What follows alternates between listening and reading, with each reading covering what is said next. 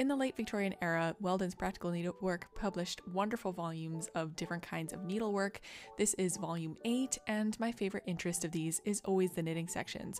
We have quite a few different pincushions, like this fun acorn pincushion, or a knitted ball shaped like an orange, and we also have ladies' leggings with the crotch open so that you can use the restroom if you need to without taking them off. My brief overview of this volume ends with this beautiful doily.